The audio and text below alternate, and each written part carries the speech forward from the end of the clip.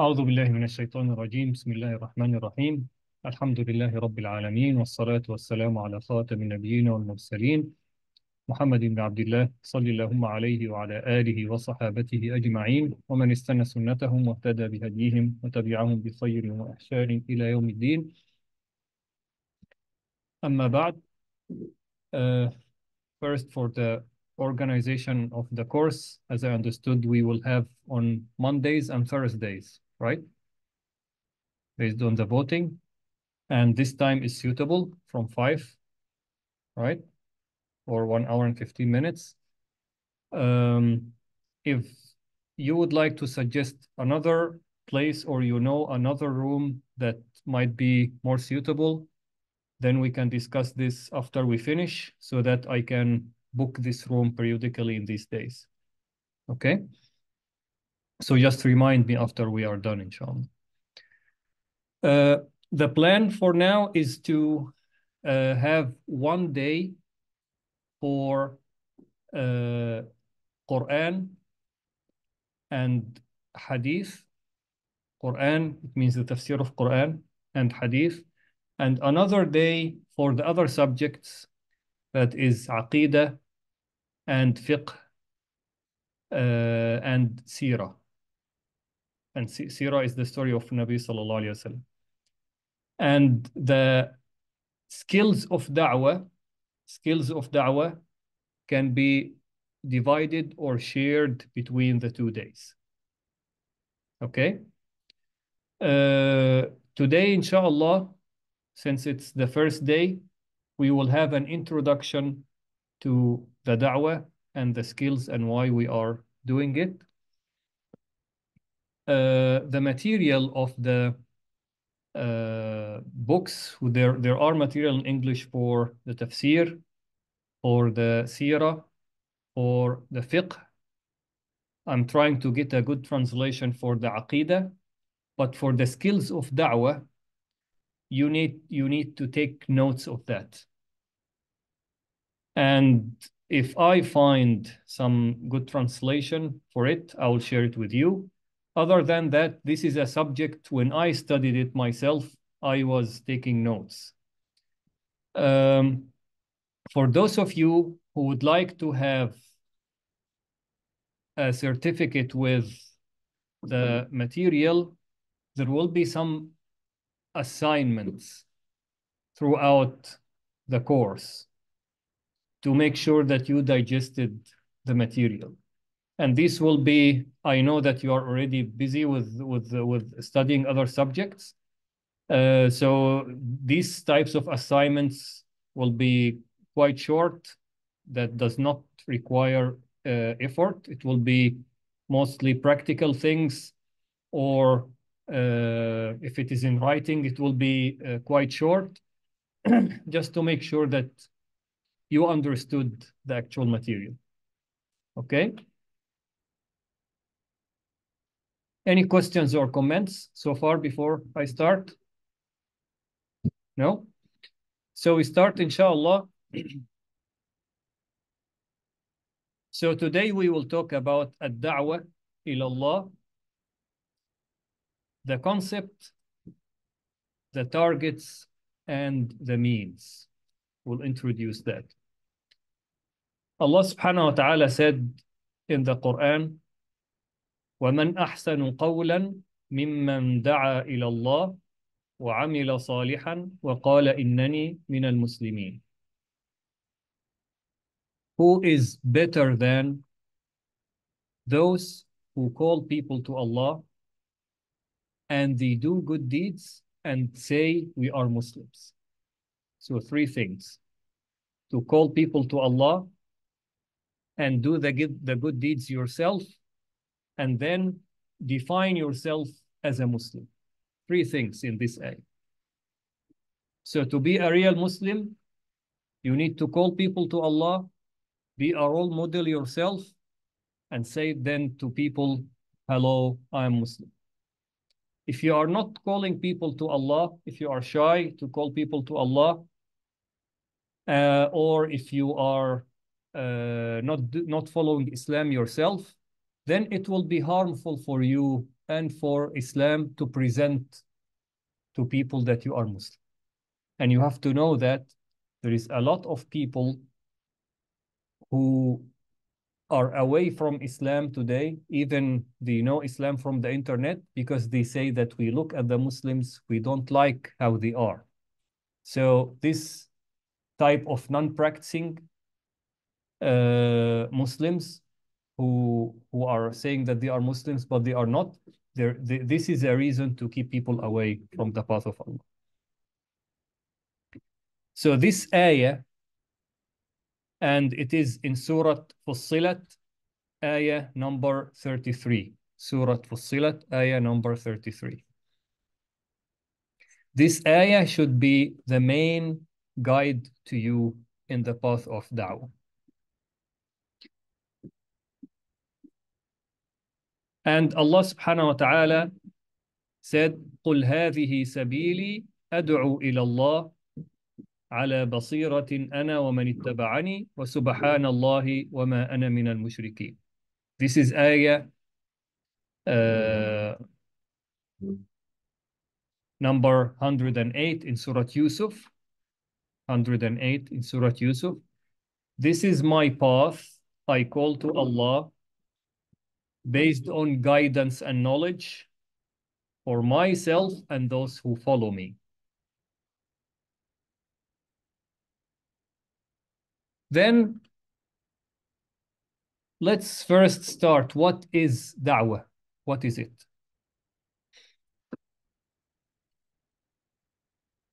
Da'wah is a method to bring Iman. Da'wah is a method to bring Iman. And Iman is something that you cannot touch, you cannot sense, you cannot catch, you cannot see. And Iman is to believe and to sincerely believe in the unseen things. This is the definition of Iman, believe. Because if I want to say that I have a laptop at the front of me because I can see it, this is not Iman because it is at the front of me. There is no way to deny it. If I see that there is a building here or something that I can see, or there is a voice, I can hear you, so it is undeniable. This is not Iman. But Iman is to believe in the existence of something that I cannot see, I cannot hear. And this is called ghaib. Ghaib. Ghaib in Arabic, it means absence, something that is absent. And absence, it can be place-wise or time-wise. Place-wise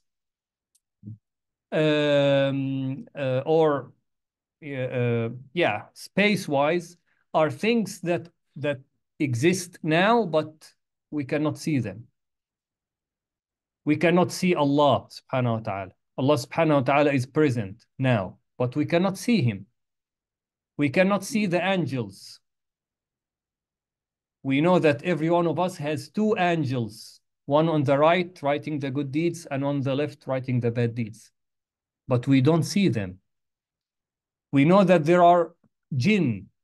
Every one of us has shaitan from jinn, and this shaitan has a job.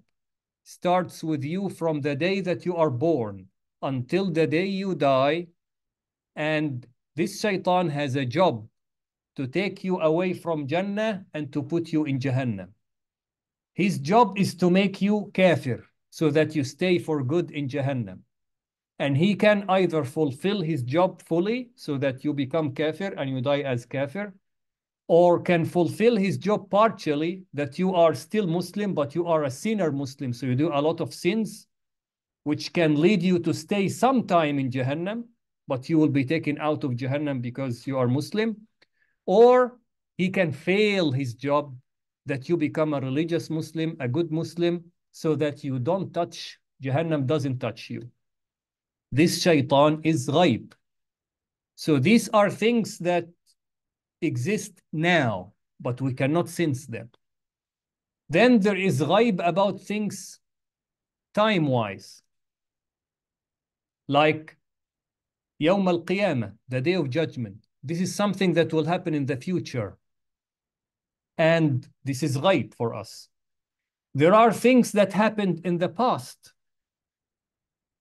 When Allah subhanahu wa ta'ala tells us in the Quran about the miracles of Musa alayhi salam and Isa alayhi salam, that the sea was divided for Musa alayhi salam. Did any one of us see this? No, this is something that happened in the past. Can we verify that? No. We believe in it just because it is in the Quran. Did we see Rasulullah sallallahu alayhi wasallam? No. Did we see Isa alayhi salam bringing the dead people alive or curing the sick people? We did not see any of that. So this is also ghaib for us. Iman is to believe in ghaib. And this is how Allah subhanahu wa ta'ala said in the beginning of Surah Al-Baqarah. Allah subhanahu wa ta'ala said, Alif Lam Mim, ذَلِكَ الْكِتَابُ لَا رَيْبَ فِيهِ هُدًى لِلْمُتَّقِينَ. This is the book.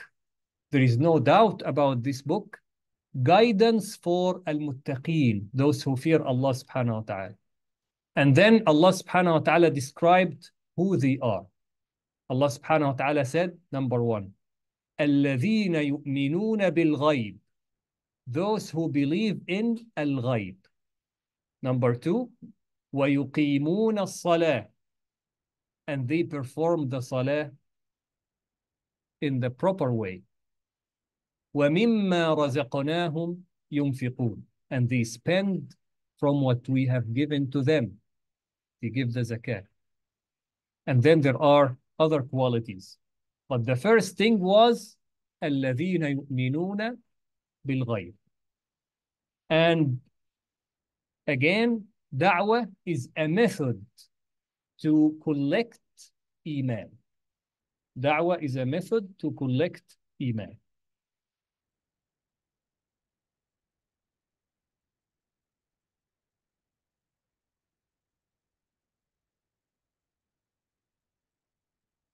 There is one thing, one very important thing about iman, since it is unseen. There are times when iman is accepted, and there are times when iman is not accepted.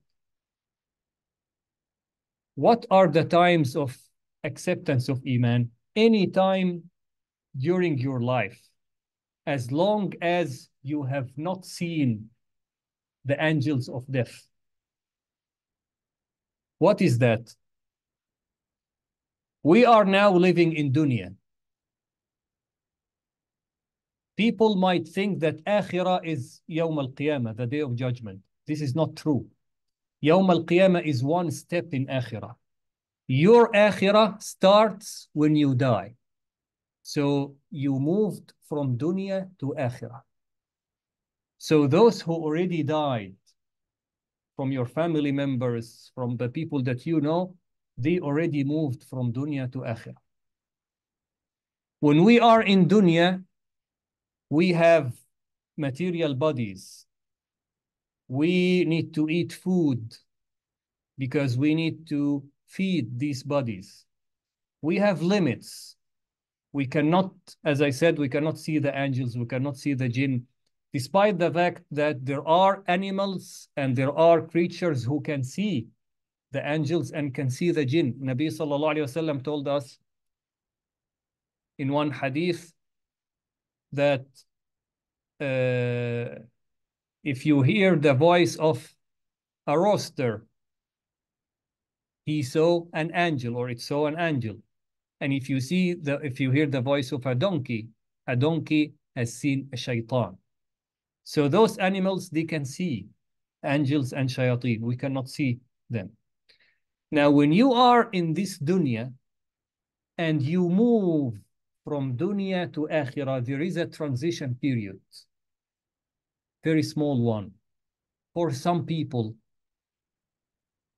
have you ever heard about someone when he is dying or she is dying smiling and saying, I'm seeing a very nice place. And then the people around him or around her don't see anything. What is that? This person is in the transition between dunya and akhirah. In this transition period between dunya and akhirah, you are still having one foot in dunya, but Allah subhanahu wa ta'ala removed this covering from your eyes so you can see or hear some things from akhirah. And this is proven from the Quran. Allah subhanahu wa ta'ala said, إِنَّ الَّذِينَ قَالُوا رَبُّنَا اللَّهُ ثُمَّ اسْتَقَامُوا, those who said, we worship Allah, and they go in the straight path, تَتَنَزَّلُ عَلَيْهِمُ الْمَلَائِكَةِ, the angels come to them in the time of their death. أَلَّا تَخَافُوا وَلَا تَحْزَنُوا, and they will tell them, don't be afraid, don't be sad. وَأَبْشِرُوا بِالْجَنَّةِ الَّتِي كُنْتُمْ تُوعَدُونَ, and be happy with the Jannah that you are promised. So anyone who is dying is afraid of death because it's pain, it's a transition from life to another life. So you need someone to calm you down. People will be able to see the angels of death during that transition period, either the angels of mercy or the angels of azab. And this is why you can see, or you may know a lot of incidents where people who died and they are smiling. And you can see some pictures of dead bodies of people who were smiling. Even you can see their teeth. On the other hand, there are other examples of people when they die, their eyes are open like this, terrified. So what did this person see to make him or her smiling, and what did that person see to make him or her be terrified? They have seen something that others did not see. When someone is in this transition period between dunya and akhirah, iman is not accepted anymore, and tawbah is not accepted anymore. And this is what happened with Fir'aun. Fir'aun, when he was drawn in the sea and he was dying, he started drinking water and he was dying, and he started to see the angels. He saw Jibreel alayhi salam. Allah subhanahu wa ta'ala said about Fir'aun, حَتَّى إِذَا أَدْرَكَهُ الْغَرَقِ, after he started to drown, he's dying. قال آمنت أنه لا إله إلا الذي آمنت به بنو إسرائيل وأنا من المسلمين. He said, I believe in the God that Bani Israel, the people of Israel, they believed in, and I'm from the Muslims. But then Allah subhanahu wa ta'ala responded, الآن وقد عصيت قبل وكنت من المفسدين. Now you are saying this and you have disobeyed before and you have done a lot of corruption. It's not accepted. So as long as you are moving or enter the transition period between dunya and akhirah, iman is not accepted, and tawbah, to ask Allah for forgiveness, also is not accepted then. It has to be before this. This is one time when tawbah is not accepted, and the other time is if Yawm al-Qiyamah started. And the start of Yawm al-Qiyamah is when the sun rises from the west. This is the actual start of Yawm al-Qiyamah. Nabi sallallahu alayhi wa sallam said in the hadith, من تاب قبل أن تطلع الشمس من مغربها تاب الله عليه. If you make tawbah before the sun rises from the west, Allah will accept your tawbah. So this is about the times of acceptance of Iman. It is accepted at any time except when you are in the transition between dunya and akhirah, or when the sun rises from the west. If you are, if you will be in dunya in this time. Yes, question.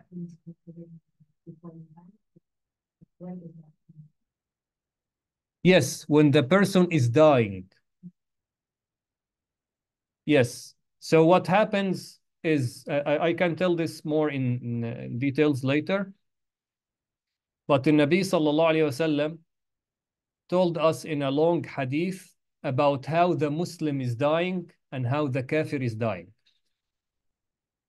The angel of death, Malak al-Maut, there is one angel who takes the soul, but he does not come alone.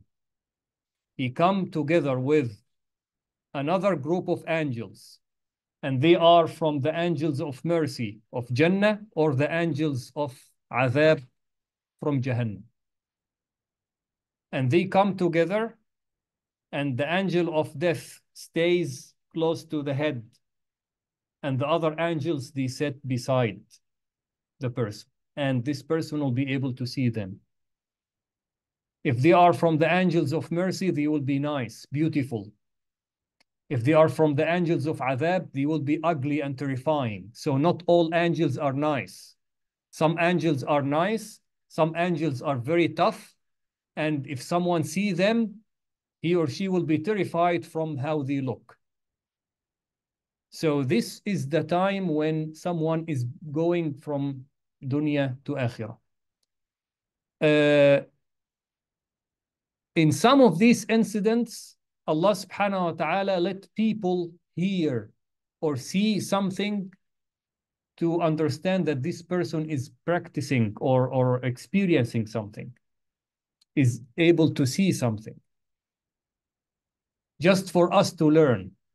But this doesn't happen in all cases. So it is not like that everyone who dies, his family or her family will be able to see him speaking, oh, I'm seeing nice things, or oh, no, I'm seeing bad things. It doesn't happen in all cases, but it happens in some cases, just for Allah subhanahu wa ta'ala to teach us a lesson. Did I answer the question? Yeah. You have another one? Yes.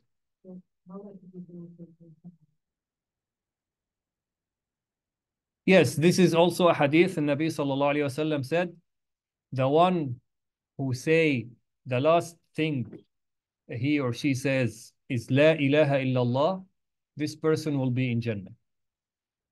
And not all people can say La ilaha illallah.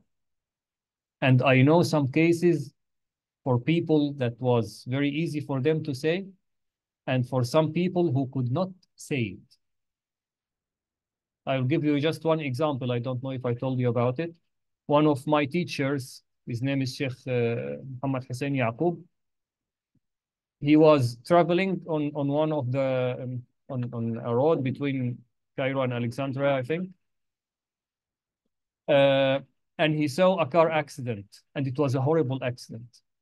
And it was one boy and one girl in this car. The girl died, and the boy was still alive. So he came close to him, and he said, say La ilaha illallah. He said, no.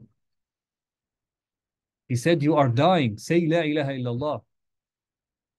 He said, no, I hate him. And he died. He did not say La ilaha illallah. So it depends on how your life was, then how your end will be. Yeah. So this is about the Iman and about the times of acceptance of Iman. The importance of Iman, which is collected by the method of Dawah, it is the way to enter Jannah. The way or the tool to enter Jannah is Iman. Nabi sallallahu alayhi wasallam said, لا تدخلوا الجنة حتى تؤمنوا. You cannot enter Jannah without being believers. So this is the tool to enter Iman.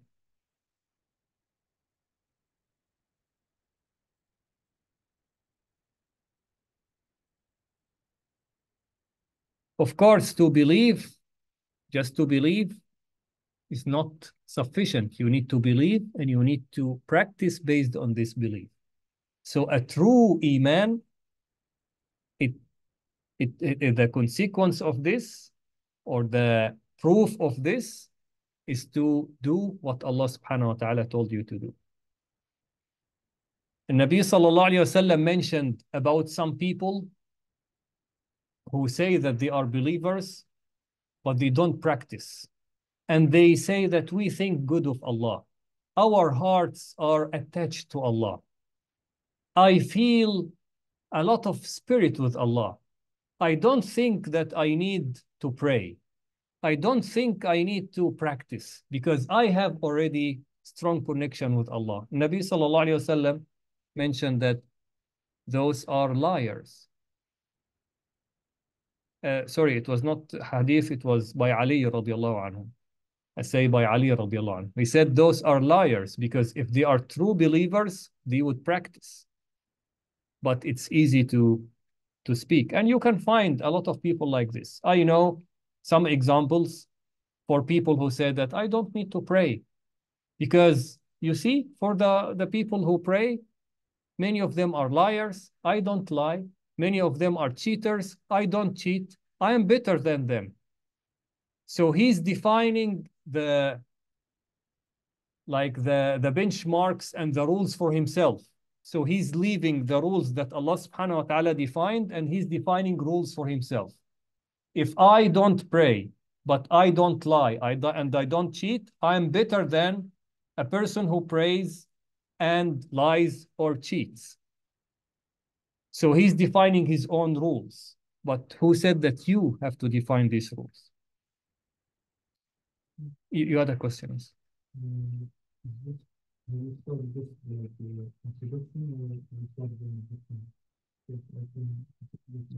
Yes, today we are introducing the topic of Dawah.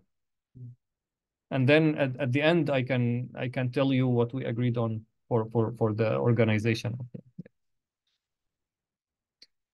The place of getting Iman, the place to collect Iman, where to collect Iman, when to collect Iman, it has to be collected in dunya. And it cannot be collected after dunya ended or after the major signs have been seen, like the sun comes from the west.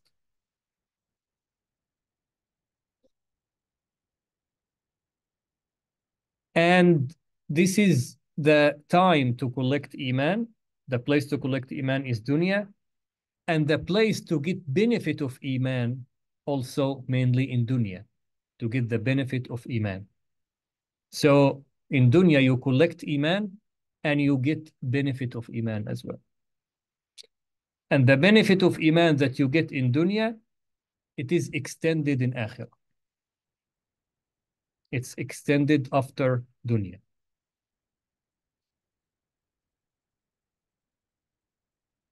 What does it mean that you get the benefit of Iman in dunya? Allah subhanahu wa ta'ala does not pay you for your Iman in dunya. It does not mean that if you have Iman, then Allah will guarantee that you have a life that is with welfare, that you will be rich, you will not have problems. No, this is not the deal. The deal is that you will have peace in your heart. But you may be poor, you may be suffering, you may be facing a lot of problems, but you will have peace in your heart. So this is the benefit that you get in dunya. And this is, for example, what we see the brothers and sisters in Gaza.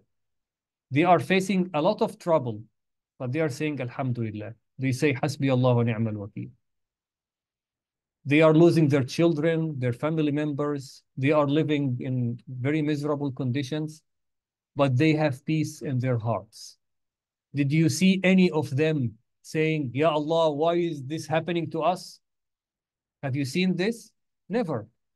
The only anger that with them is they say, where is the Arabs? Where is the Muslims? But no one of them said, Ya Allah, why is this happening? No. So this is the benefit of Iman in dunya. And then in Akhirah, it is Jannah. Then something else about Iman. Iman can increase and can decrease. It's not stable for humans like us. There are creatures that their Iman does not increase and does not decrease. And those are the angels.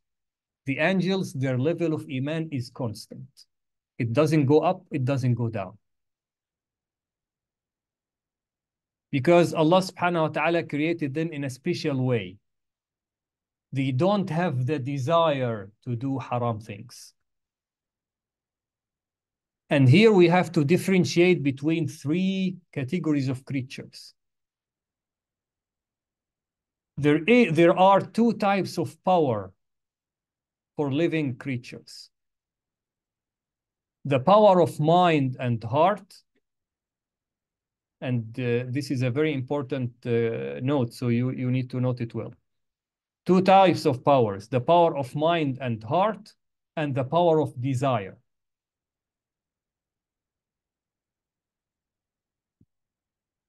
The power of mind and heart, it has the consequence of being wise and going in the right direction. Angels, they have the power of mind and heart, and they don't have the desire. The desire, it means the desire to eat, the desire to have sex, all of these types of desires that you have in dunya. The desire to that you want to have fun or watch football, or all of these are desires. The angels, they don't have that. Animals, they don't have the type of power of mind and heart, and they have the power of desire. So if you look at animals, whenever they are hungry, they just eat. You just look at cows, dogs, cats, whatever they find, they eat. Whenever they feel hungry, they eat. And they have sex at any time, in any place. There is no control. Then when it comes to human and jinn, and those are the ones who their deeds are counted, their good deeds are counted, and their bad deeds are also counted, and they go to Jannah or Jahannam at the end. They have these two powers, the power of mind and heart, and the power of desire. Both. If you make the power of mind and heart to take control over the power of desire, then you are closer to angels than animals. If you let the power of desire take control and drive of the power of mind and heart, then you are closer to animals than angels. Again, you have these two powers. If you make the first power, power of heart and mind, to take control over the desire, you are closer to angels than animals. If you let the power of desire take control over the power of mind and heart, you are closer to animals than angels. So our iman as humans and as jinn, because jinn, there are Muslim jinn and there are kafir jinn. When we say shaitan, when we say a'udhu billahi minash shaitanir rajim, the shayateen, they are kafir jinn. But there are Muslim jinn as well. And some jinn will go to Jannah, and some jinn will go to Jahannam. For humans and jinn, iman goes up and goes down. It depends on how you manage.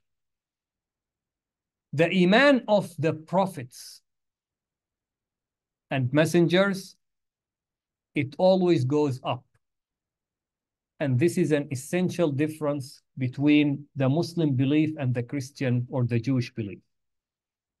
Because the Christians and Jews, if you check the Old Testament and the New Testament, what is written about prophets, there are horrible things about prophets.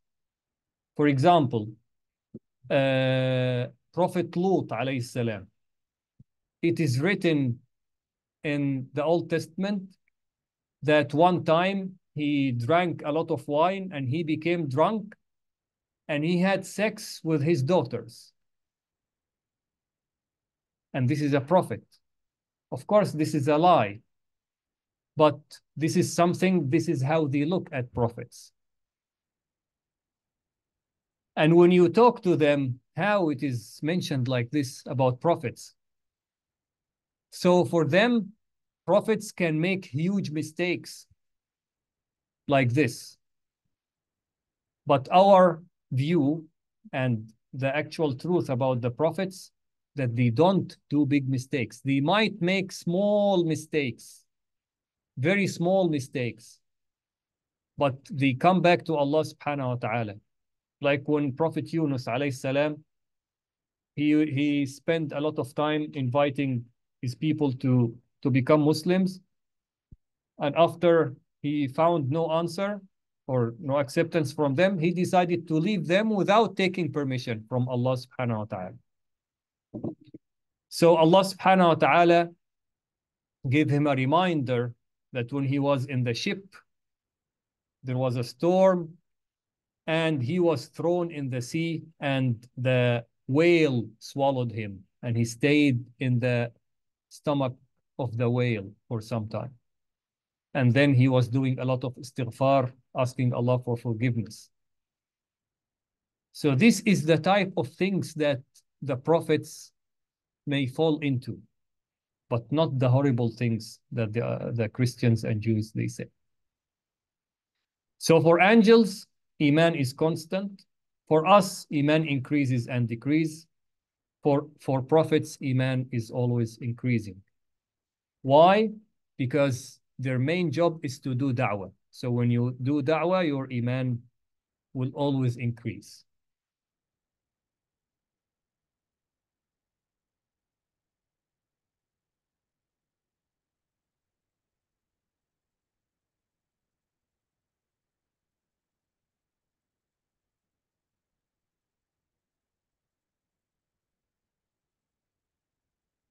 So the main target of da'wah is to collect Iman and to convince people to have Iman. And this is the first important lesson, how to invite people to Islam. Many people who do da'wah or talk to people about Islam, they talk in the wrong way. The wrong attitude when you invite people to Islam is to tell them how Islam is nice. You see, in Islam, we have Islam was the first deen that introduced rights for women. It is true, but it is the wrong way to invite people to Islam. Because it's not that you are inviting people to Islam because Islam is nice. You see, you will have a very nice life when you become Muslim. If you put the hijab, you will be more beautiful. It's not the target.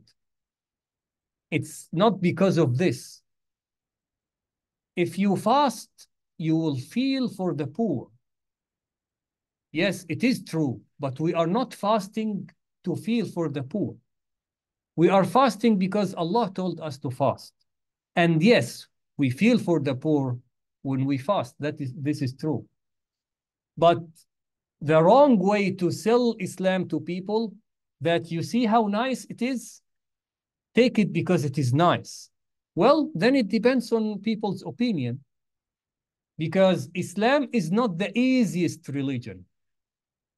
The easiest religion ever is Christianity, because it is very, very easy. What is Christianity? Very simple. There is God. This God has a son, that is Jesus Christ. God decided to sacrifice his own son, and he was crucified and he was tortured. And because of this torture and crucifixion, he carried the sins of the humanity. And this means that anyone who accepts Jesus as Lord and survivor, Jesus carried his sins by this crucifixion.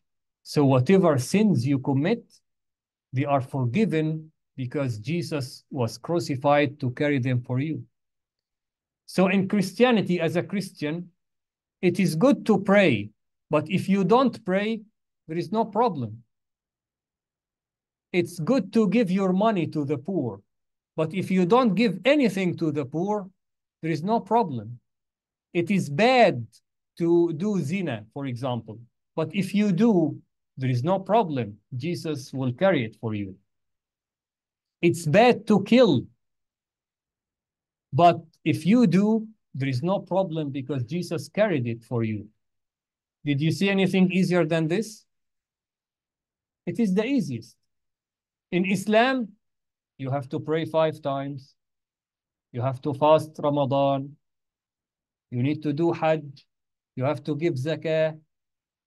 When you go to the market, you have only to eat halal food. There are many restrictions in Islam compared to Christianity. So if you compare how easy it is, no, Christianity is much easier. So it's a wrong way to make da'wah, to present Islam as a nice thing. The right way to make da'wah is to invite people to believe because it is the truth.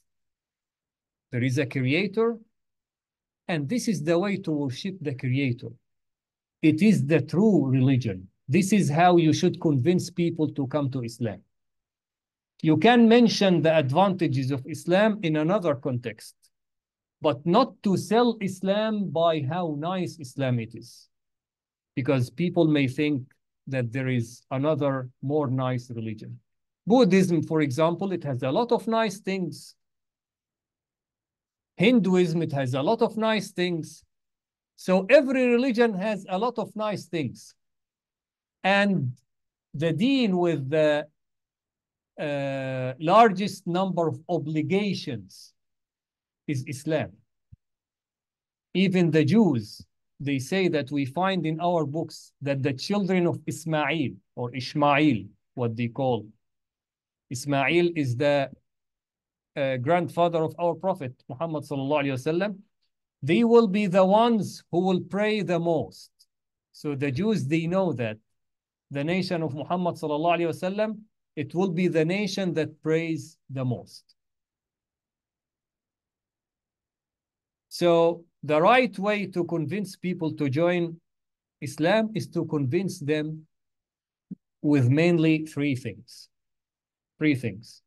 First, that there is one creator for this universe. Second, this creator, the book Quran, the scripture Quran, is from this creator. It is not written by someone. Third, Muhammad sallallahu alaihi wasallam is a true messenger from Allah and is not a liar.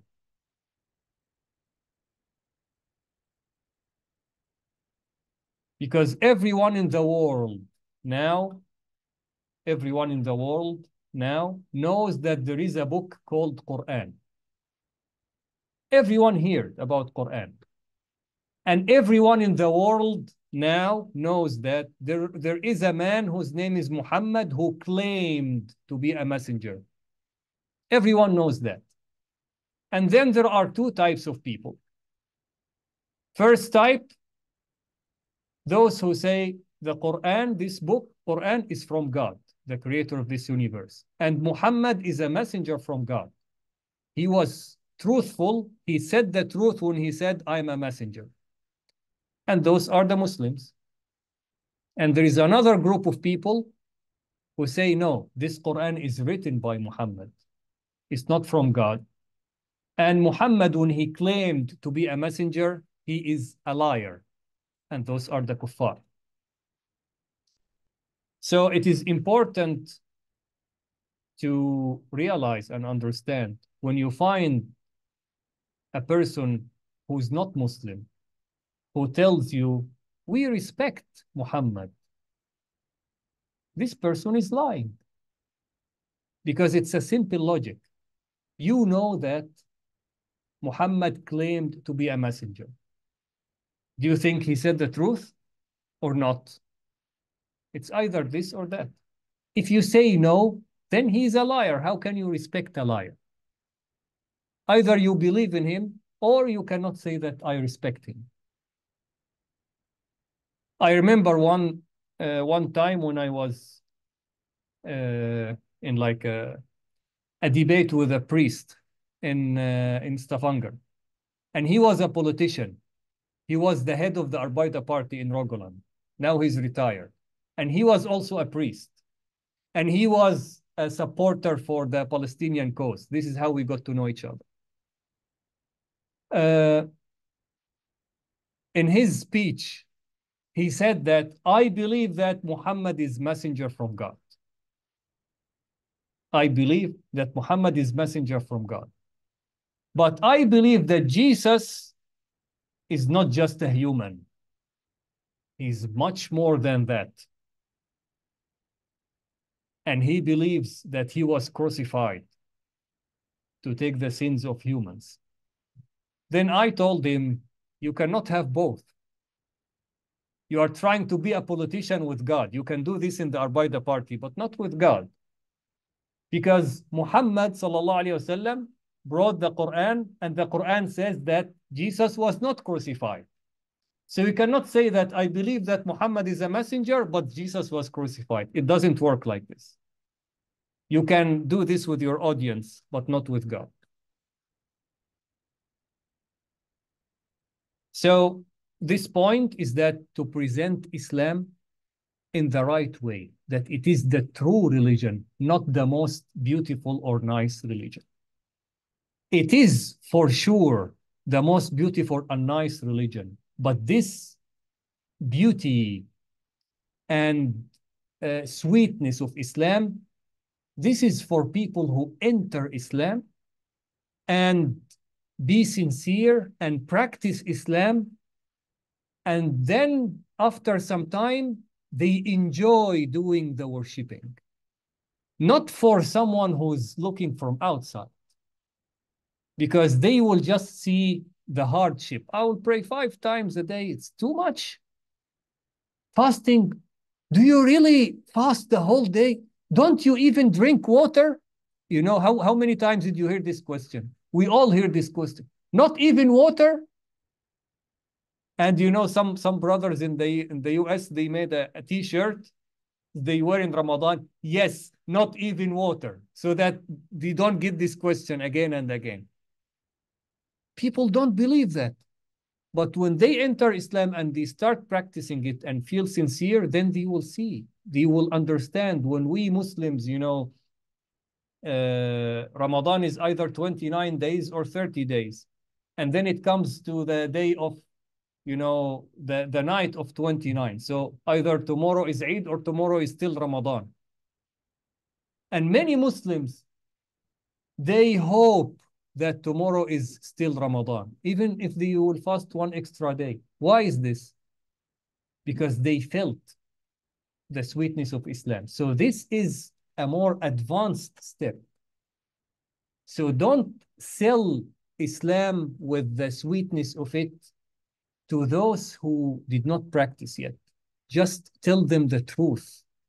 Convince that Islam is the truth. And don't oversell Islam. This is also another big mistake that many Muslims, they commit. And we will come to these details also later.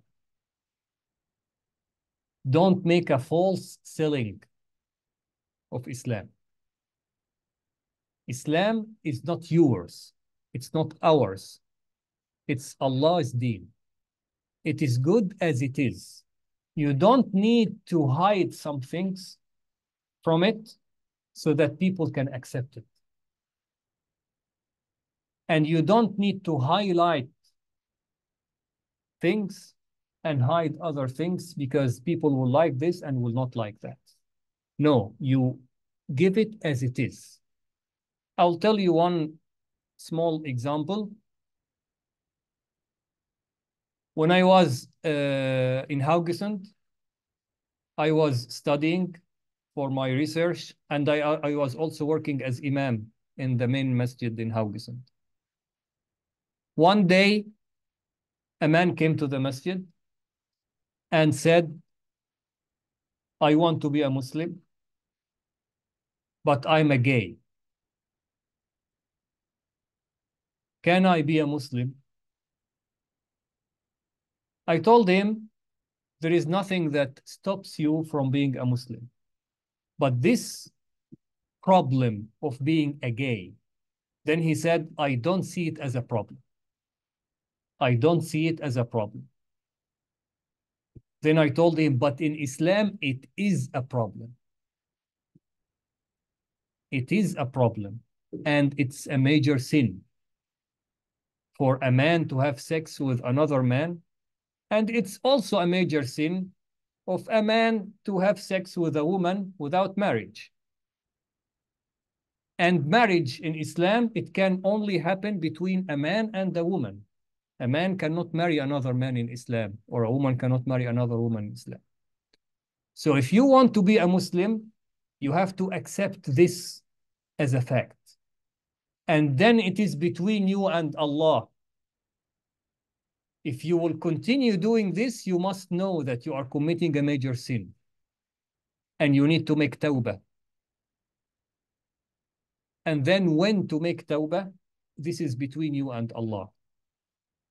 But if you still say that I don't think I'm doing something wrong, then you are not a Muslim.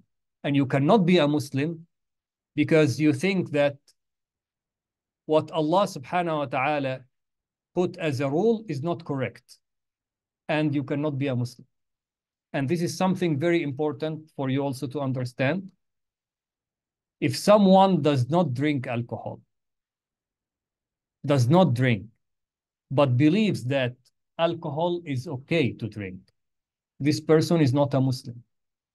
If a person believes that alcohol is haram and is drinking alcohol, but he knows it is haram, this person is a sinner and is committing haram, but is still a Muslim. Okay? So after I explained this to him, I give him a book that was written by my father, rahimahullah. It's called A Guide to the New Muslim. My father wrote it when he was in the US. After 2 weeks, he sent me an email and he said, I'm ready to be a Muslim. After 2 weeks. What do you learn from this? Allah subhanahu wa ta'ala mentioned in the Quran, إِنَّكَ لَا تَهْدِي مَنْ أَحْبَبْتَ. Allah subhanahu wa ta'ala said to Nabi sallallahu alayhi wa sallam, you don't guide those you like. وَلَكِنَّ اللَّهَ يَهْدِي مَنْ يَشَاءُ. Allah subhanahu wa ta'ala guides those whom Allah subhanahu wa ta'ala decides to guide. And then we will come to this, how Allah subhanahu wa ta'ala decides to guide someone and not to guide someone else. So Islam is not yours. You should present it as it is. And then it is up to Allah subhanahu wa ta'ala to guide this person or not. But to go to someone and say, or to give away parts of Islam to convince someone to become Muslim, no, this is haram. Because then you are not sincere You are not honest. You have to tell people everything. You have to tell people everything. And if you see that they are doing or saying something that is against Islam, you have to highlight it for them. You have to highlight this for them.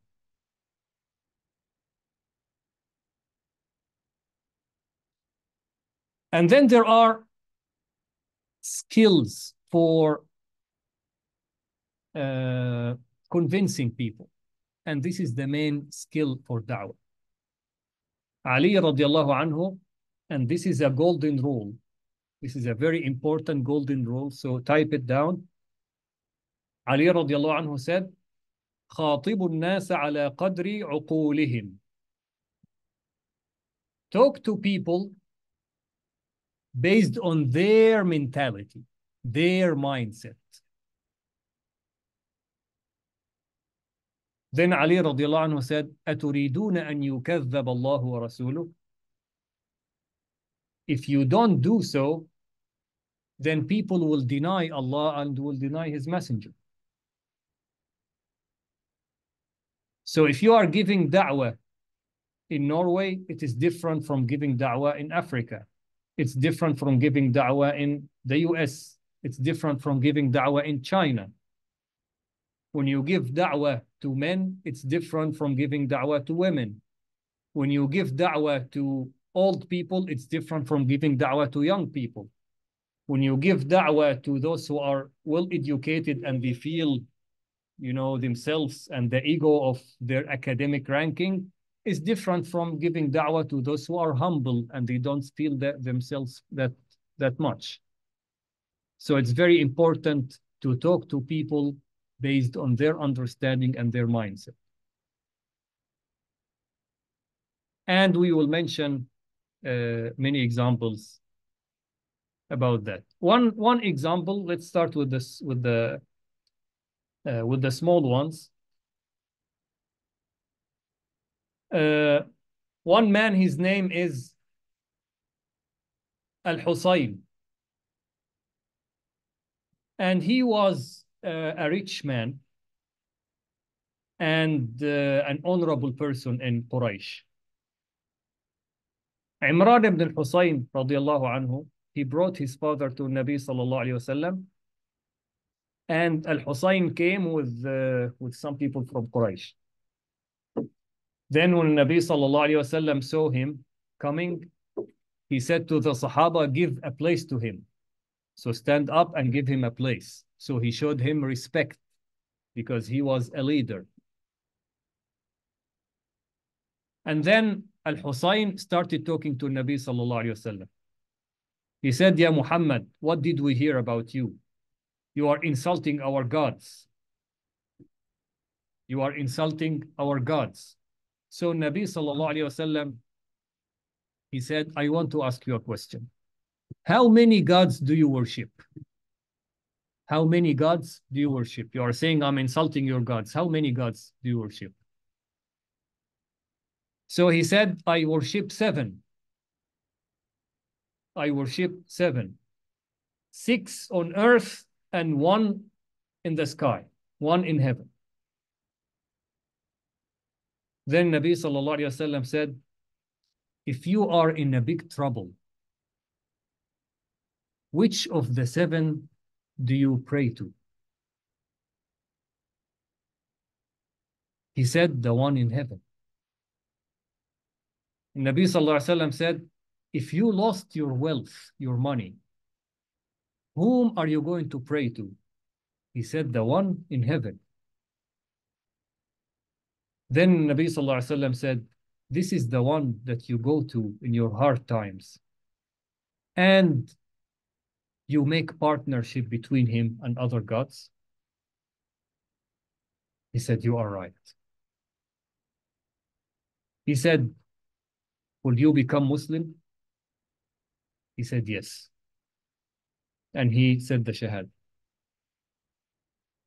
So it was a very simple logic, but it worked with this person. He came attacking Nabi sallallahu alaihi wasallam. How dare you insult our gods? If Nabi sallallahu alaihi wasallam took a defensive approach, then it will not work. But the Nabi Sallallahu Alaihi Wasallam was very wise, and he had the logic which match the mentality of this person prepared.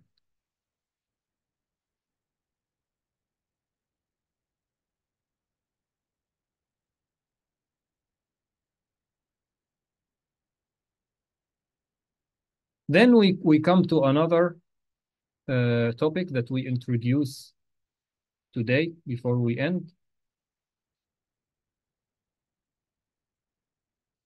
There are different sub-targets for da'wah. The first target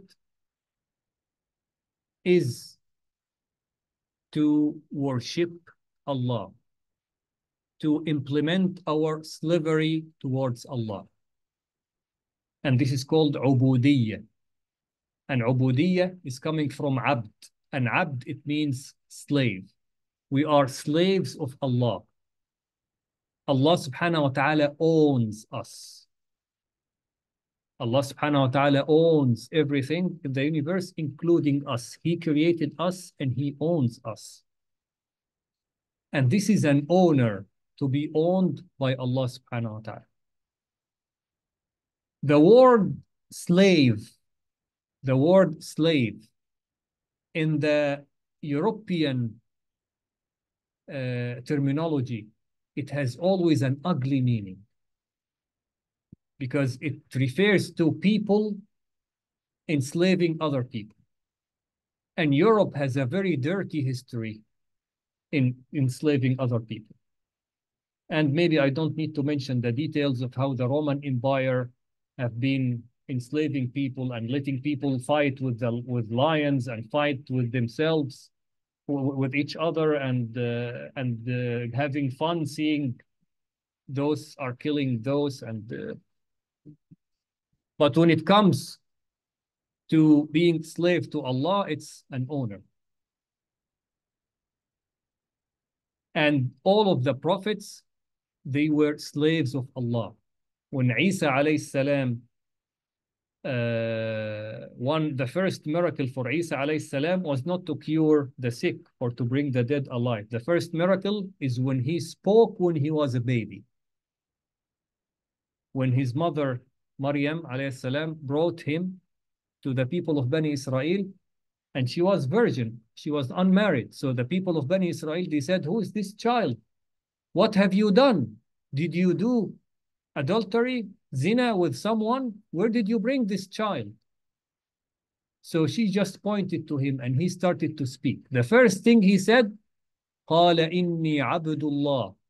I am the slave of Allah. آتاني الكتاب وجعلني نبي.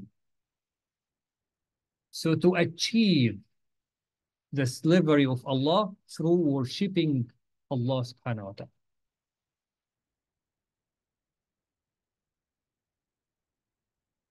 Because we have to differentiate between two things, two properties of Allah subhanahu wa ta'ala, and we will come to this in the Aqidah part. Allah as Ilah, when we say La ilaha illallah, and Allah as Rabb, when we say Alhamdulillahi Rabbil Alameen. Rabb, it means Lord, and Ilah, it means God. There is a difference between Lord and God. And type this down, we will come to more details about it, but just write it shortly now. Lord, for what He gives to us. Lord is what He gives to us. He created us. He's feeding us. He's giving us. He gave you this body. He gave you this mind.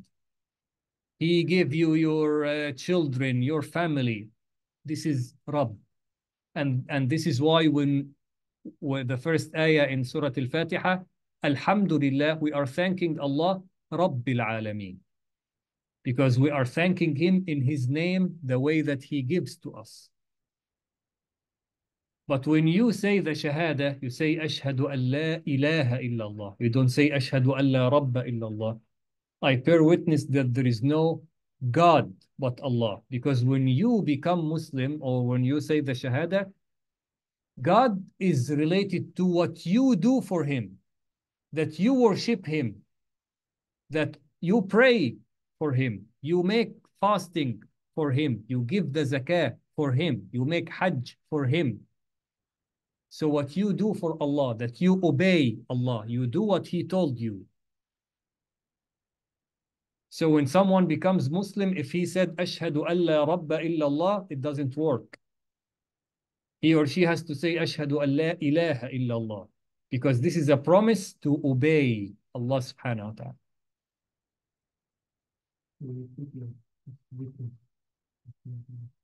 So again, Rabb, Allah subhanahu wa ta'ala as Rabb, related to what He offered to us.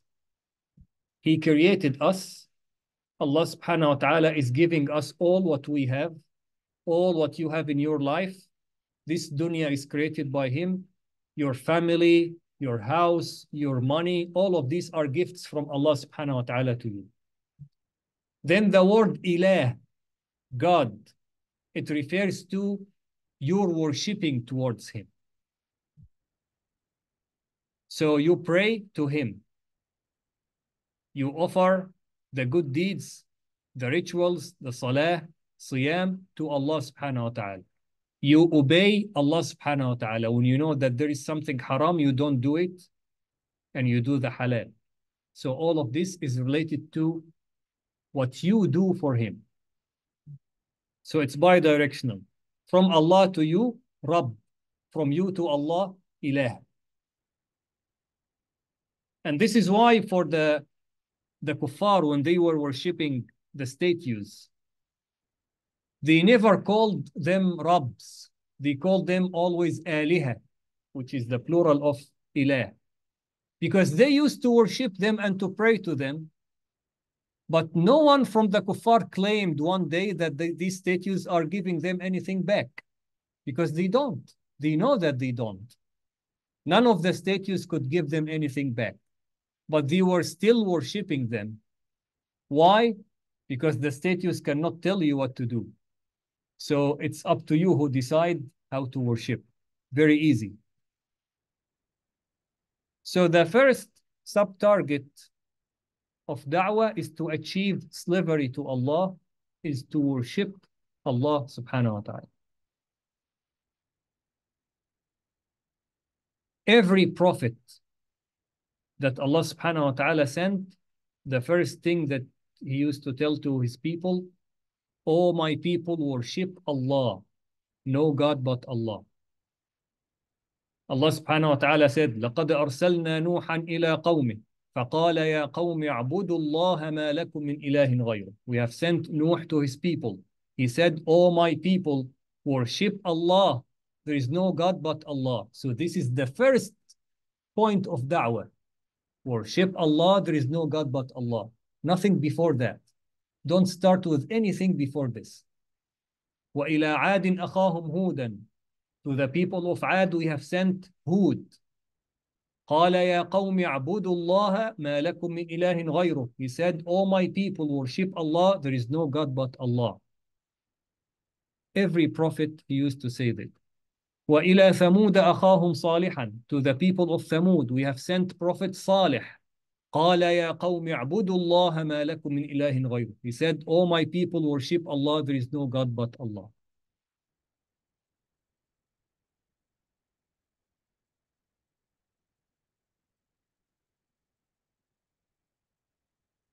And the meaning of worshipping Allah in a very simple description is to give priority to the order of Allah on anything else.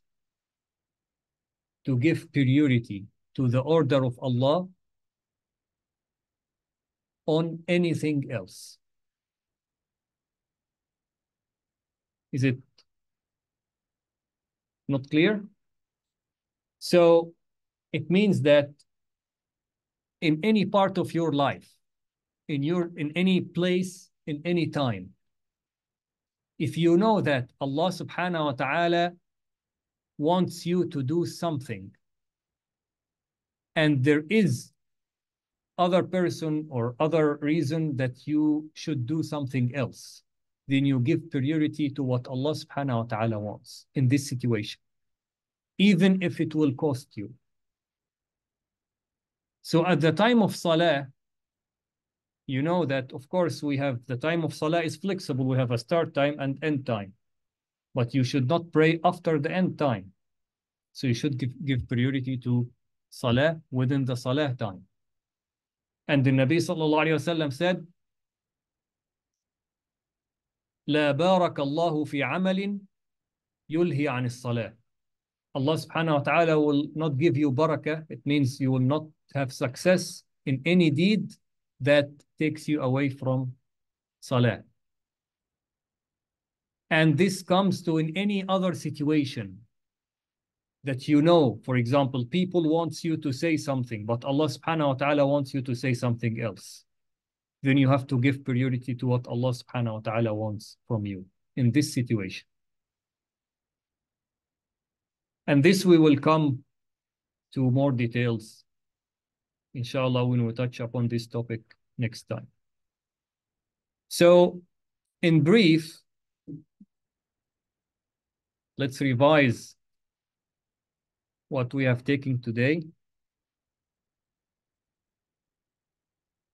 We spoke about ad-da'wah ila Allah, the concept, the target, and the method. We touched upon the concept and some of the targets, and we did not touch in more details on the methods.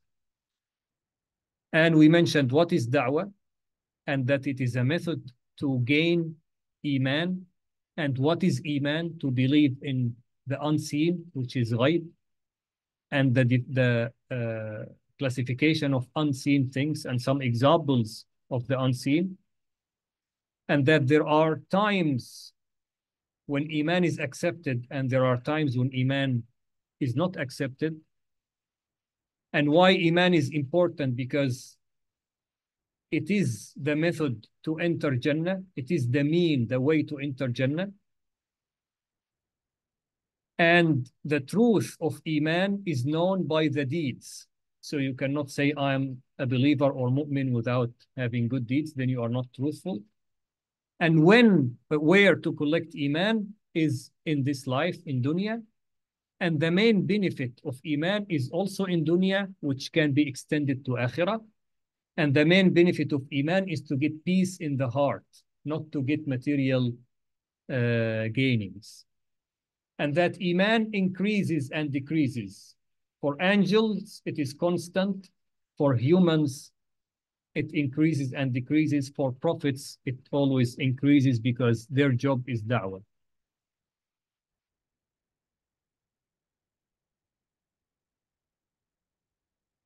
Also, we mentioned a bit about how to introduce Islam or Iman in the wrong way, to sell Islam with how beautiful it is, and the right way, how to introduce Islam to the others as the truth. And the first thing to offer is to invite people is to believe in Allah subhanahu wa ta'ala.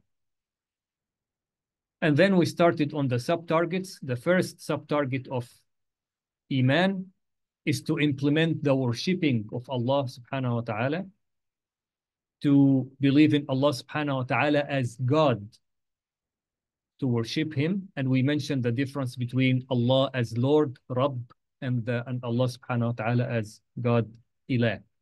And Allah subhanahu wa ta'ala as God, it means the one that we worship, the one that we pray. It is related to what you do for Allah subhanahu wa ta'ala.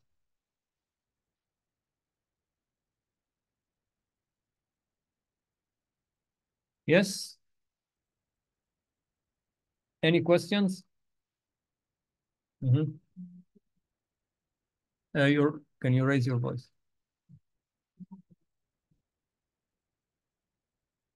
Yes. No, Allah subhanahu wa ta'ala said, وَإِذْ قُلْنَا لِلْمَلَائِكَةِ اسْجُدُوا لِآدَمَ فَسَجَدُوا. We told the angels to make sujood to Adam alayhi salam, they did sujood. إلا إبليس كان من الجن ففسق عن أمر ربه. Except Iblis, he was from the jinn. So he was never an angel. He was from the jinn. But he was living with the angels, worshipping Allah subhanahu wa ta'ala with the angels. But he was not from them. And this is a difference between Muslims and Christians. Christians, they don't have a difference between jinn and angels. So for them, it is the same type of creatures. But for us, when we come to the definition of angels, angels are created from light, jinn are created from fire. Jinn have the desires, angel don't have the desires. An angel is much more powerful than the jinn, so an angel can destroy this planet in a second, while jinn are much less powerful than angels. So one angel can destroy all of the jinn in the world. So these are the difference, but we will come to the details of that. Yeah. Mm. Mm. Any other question? Mhm.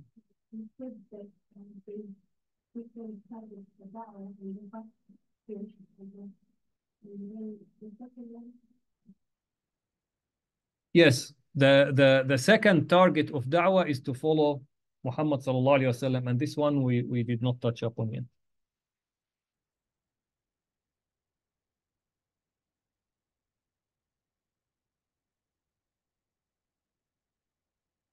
So it is not only two, we will come to them.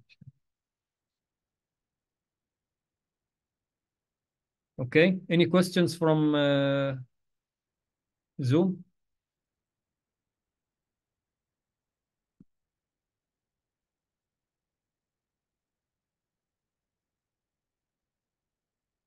Okay, then we make dua, inshallah.